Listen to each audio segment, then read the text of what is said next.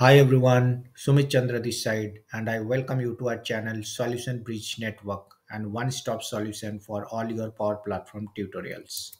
In today's video, we are going to walk through all the major news from Power BI for October 2025. What's new, what's changed, and how it affect you as a report creator or data analyst. Let's dive in. These are the contents that has released by Microsoft this month. Let's start with events and announcements. At first, we will discuss some important community and event type updates. The event Fabric Data Days is coming. Starting November 4th, there will be 2 months of learning, context, live sessions, and discount exam vouchers. Also, FabCon Americas 2026 is back, scheduled for March 16 to 20, 2026 in Atlanta. It's going to be a major community event for Power BI, Microsoft Fabric, real-time intelligence, AI, and databases. Now let's discuss some general platform updates. Bing Maps to Azure Maps. A key fundamental change. Power BI is transitioning from the Bing Maps visual to Azure Maps. Microsoft plans to retire Bing Maps for enterprise support eventually. So Power BI is proactively moving to Azure Maps. If you have existing reports with Bing Maps, don't panic. They will continue to show for now, but you are encouraged to upgrade to Azure Maps for future proofing. If you are in China, Korea, or government clouds or reporting to users in those regions, you might need to wait until Azure Maps is fully supported in those regions. For paginated reports via Power BI Report Builder, the migration has begun.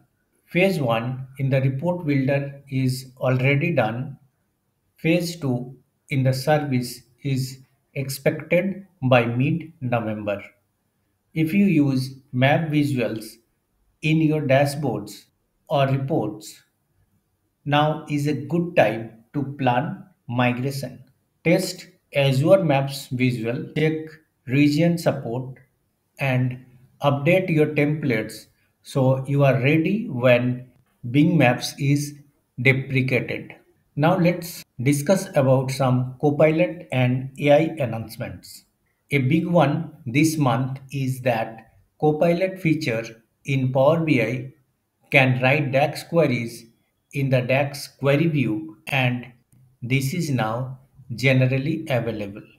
In Power BI Desktop or Power BI Web Modeling, you open DAX query view, click the Copilot button, and can prompt it conversationally, and it will generate the DAX for you if your Fabric subscription supports Copilot and admin has enabled the same for you. You can also edit DAX query with Copilot, run it, tweak it, and keep the final version. It's powered by the semantic model, meaning the tables, columns, hierarchies, descriptions, relationships are known to Copilot, so your prompts can reference things in your model meaningfully. This is a huge productivity gain. If you are comfortable writing DAX already, this accelerates prototyping. If you are less comfortable, it gives a way to get started. It also encourages cleaner semantic models because the AI relies on that underlying model metadata. Try it out on a small model, ask Copilot to write DAX, then verify the logic before applying in production. Now let's discuss about reporting improvements. Buttons are now generally available. Cross highlighting, meaning when a slicer button is selected, other visuals highlight the related values and dim unrelated ones. For example, selecting North America in a chart will highlight Canada or US buttons in the slicer and dim others. Auto grid options. When enabled, the slicer layout adjusts automatically to maintain a clean arrangements without you manually resizing. Accessibility improvements have been added. Visual calculations now supported in embedded for your customers. This is a preview feature for now. For the scenario embedded for your customers, visual calculations are now supported in preview. This means you can define custom calculations within visuals without modifying the underlying data model or writing complex DAGs via the embedded context.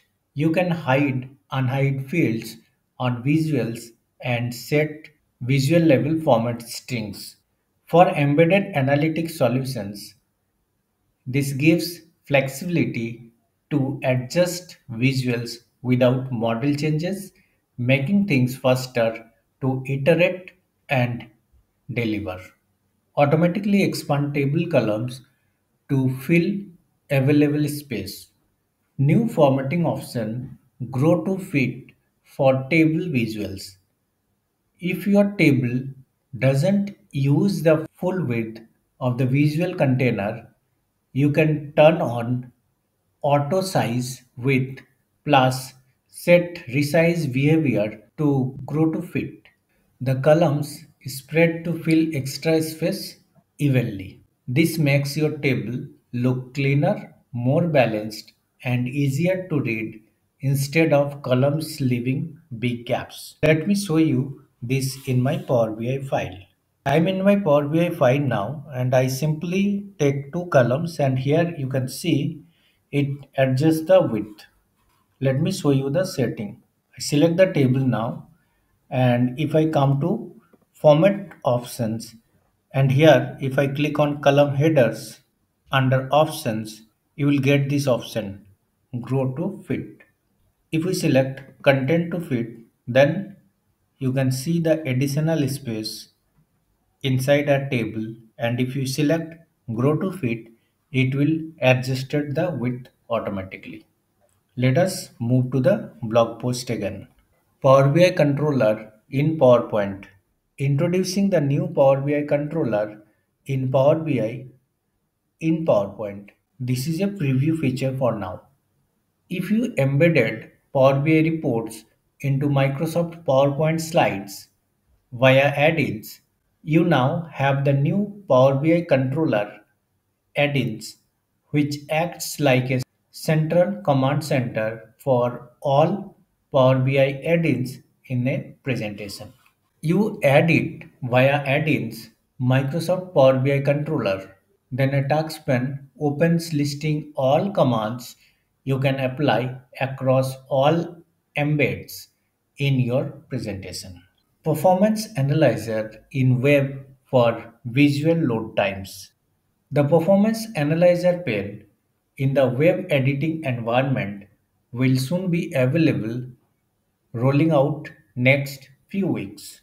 This tool lets you see the load times of visuals in your report while editing in web. So you can identify slow visuals or bottlenecks. Start evaluating your Power BI reports in web mode to see where you might optimize performance ahead of rollout. Export query results. This is also a preview feature. In Power BI Desktop, you can now export query results directly to destinations like Dataflow Gen 2, Lakehouses, or other cloud stores. In Power BI Desktop, go to Preview feature, enable the feature, then from the Power Query ribbon, select Export Query Results and choose a destination. If you build transformations in desktop and want their results to feed a lakehouse, data flow, or other fabric data store, you now have a more direct path. It helps break down barriers between desktop analytics and enterprise data integration. That's wrap up the Power BI updates for this month.